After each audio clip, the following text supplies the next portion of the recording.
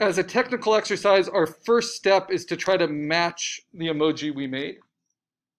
But then we can always improve upon it, because if we understand each part and make each part, we can always change it. But there's a problem with making vectors, trying to match something that's underneath. And that's as soon as I put it down, it covers up what's underneath, right? So we're going to create a little bit of a working space for us that solves that problem. I am going to select the base layer, my screen grab, and I'm going to duplicate it, clicking Command J. Make sure you don't have anything selected, and you can always clear selections by hitting Command D within Photoshop. So if I hit Command J, it will make a copy of it. I am then going to click and grab and move that layer up above the other layer. And this is just an easy way to show you how if you click and grab it, you can move layers above and below. But a nice shortcut for that is right underneath the Command plus and the Command minus shortcut, which allows you to zoom in and out, and the Command 0, which puts it all on the screen. Command right bracket will move the layer up. Command left bracket will move the layer down. All right.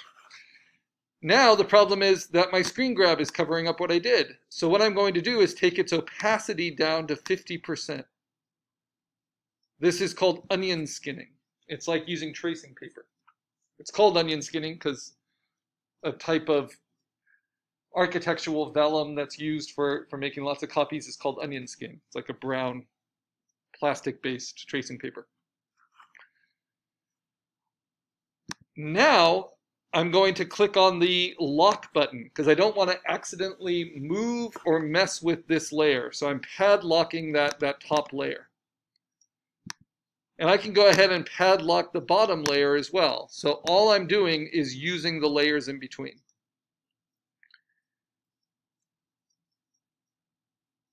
Now, what's the next biggest shape? The next biggest shape is probably the mushroom cloud, right? So I'm not going to be able to build that out of one shape. Instead, I'm going to layer up a bunch of shapes, and I'm going to use the dark pink first. So I'm going to click on my ellipse tool again. And if I want a perfect circle, I can hold down Shift as I use it, and that will lock it into a circle. And then I can use the Move tool and move it around. And I can use Command T and hold down Shift to lock its proportions. And it's ironic, right? Because with Command T, if you hold down Shift, it lets you warp it. But with vector shape tools, if you hold down Shift, it locks them into a perfect square or a perfect circle. So Shift as the modifier. I put it down, I hit Return to place it.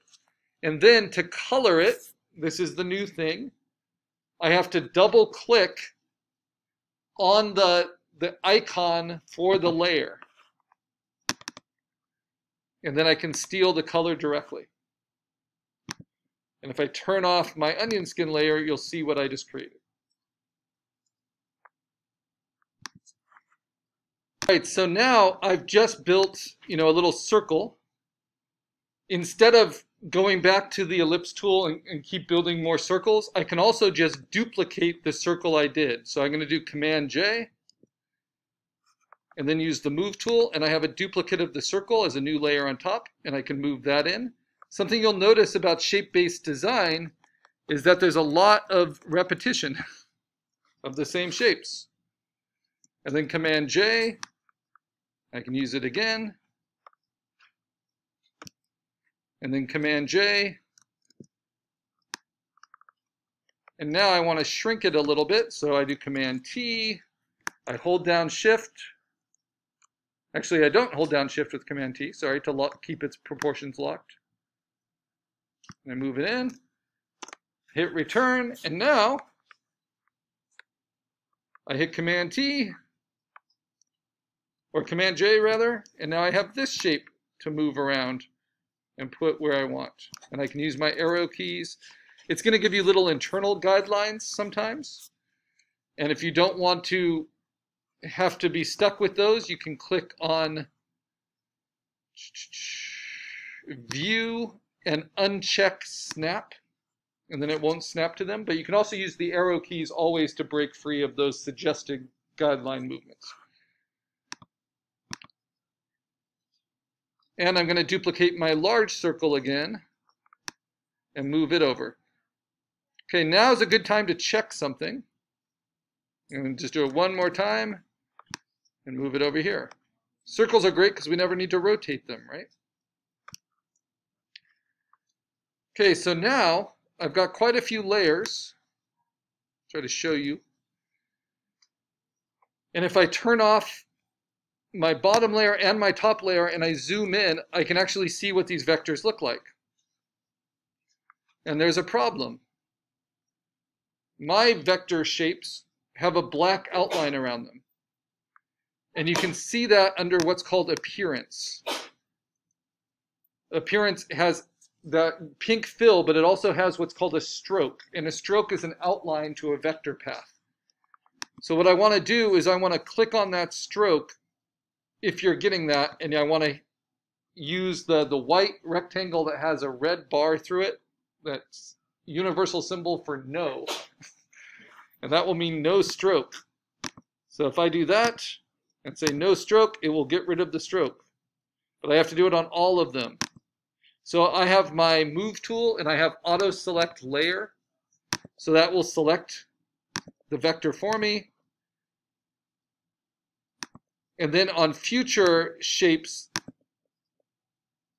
it will do whatever the layer I was last on, whatever properties it had, the color and the stroke. So if you're getting an outline around your vector shapes, you want to turn that off. And that's what's great about vectors as well. These are the properties they have. And they can always be adjusted. If you just double click on them, you can change their color.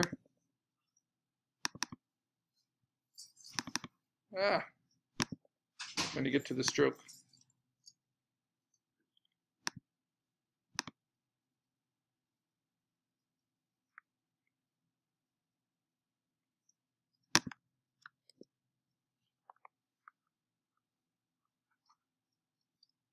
And then if I want to see appearance, that's what I'm looking for, because it disappeared. Go to the shape tools and it will show you the appearance options up with the shape tool options, right? So when I click on it, I click on that layer and I have the shape tool activated, I'll see the fill and I'll see the stroke. And I can turn off the stroke.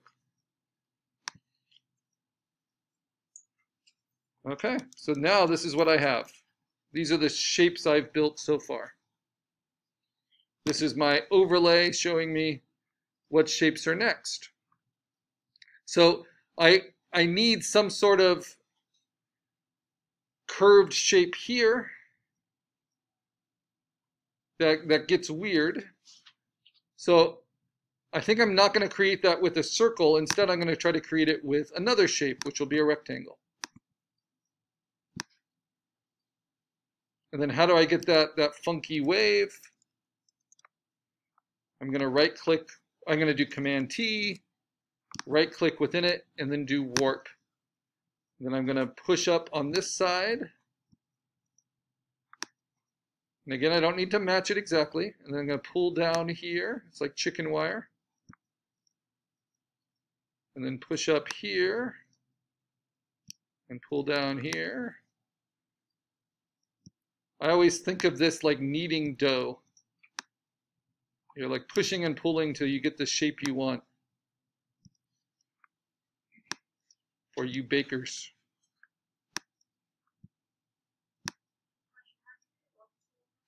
You do the warp tool by hitting Command T to get to the transform box, and then you right click inside the transform box. Yep. Now I could also use the warp tool here, just tugging at the top, because I've set the bottom edge now. And I could try to set the top edge. It just needs to overlap enough. Whoa. Like that. Because remember, this is like cutouts of paper. So I don't need to make it match the eyes because the eyes are going to overlap it.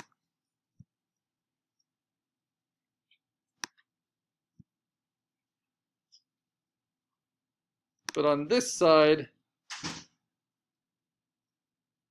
I do see a little bit of the pink there. So I'm going to bring that side out and try to keep it pretty curvy without changing my bottom edge. So a lot of this project, the intentions of this exercise is to practice with the warp tool, practice with your shapes. And remember, you'll get credit for it whether you match it exactly or not, but it's kind of the struggle of trying to match it that's a good learning exercise. All right, so hit return. What? Oh no, I did all of that. Then it asked me a weird question, and I panicked. So I get to do it all again. So again, how do you use the warp tool? I put the shape down, I hit Command T, that will give me the transform box, which lets me just do basic things like stretch it. If I hold down Shift, I can stretch it.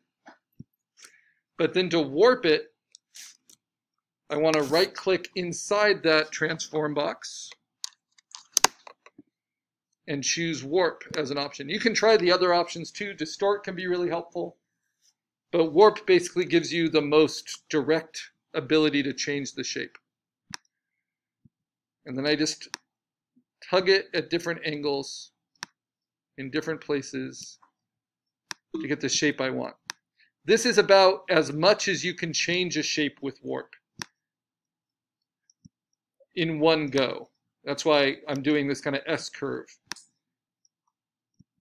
And that's because you only get limited anchor points to adjust using the warp tool. But once you have warped it once and you hit return,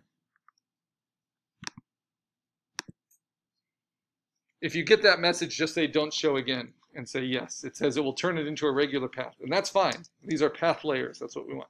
All right. Once I've done that, though, I can hit Command T and I can hit the warp tool again, and then I can modify the weird thing I just created. So you can warp it in many, many phases, should you want to. I'm going to bring its top edge out and try to curve that without affecting the bottom, within reason.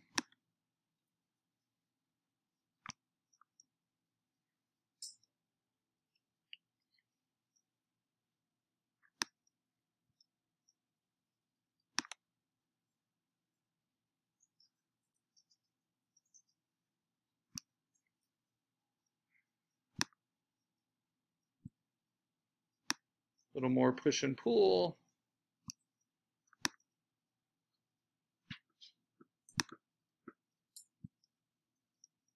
All right, I'll take that.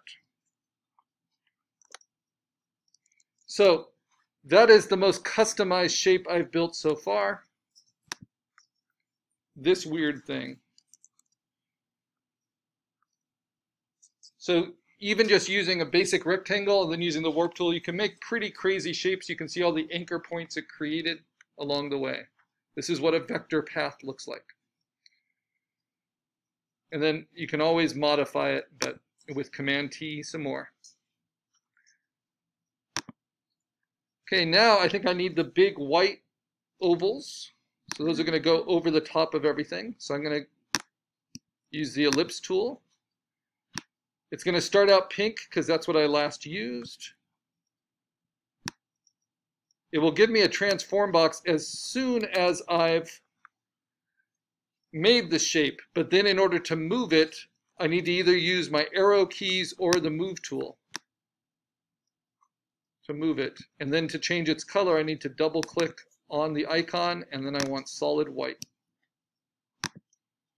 And then I can hit Command T and I can grow it, and I can rotate it,